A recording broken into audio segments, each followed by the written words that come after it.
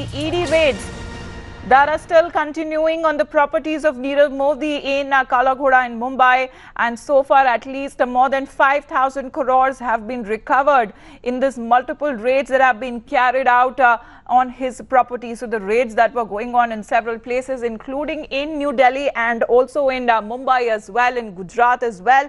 You have gold and diamonds and bullions that have been recovered so far.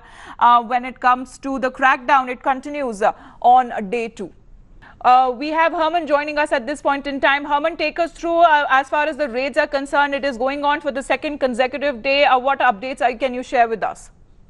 Well, we are at the Kala Ghoda store, which is one of the upscale stores owned by Nirav Modi in South Bombay here at Kala Ghoda. And what we are given to understand is that the ED officials are still inside. You can see behind me, as far as it's concerned, the shutter is down there. But yes, there are ED officials who are very much present inside.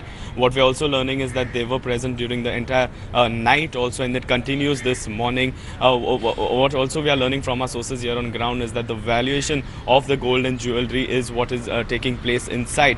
We do know, as far as yesterday, in fact, close to around 6 places owned by Nirav Modi have been sealed, and gold and jewelry and diamonds totaling to the amount of 5,100 crores has also been recovered by the ED. But as far as this store is concerned, here you have ED officials who are very much present inside. They were there present through the night, and what we are learning from our sources is that the valuation of the gold and jewelry is what is currently on. As far as the staff of these stores is concerned here in Mumbai, they've been told that a further update of their job would be given in by the next Monday. So for now, it is the latest update coming in that the AD officials who are present inside are looking at the valuation of the gold and jewelry, and they are very much present inside this very store at Kala Ghoda in South Mumbai.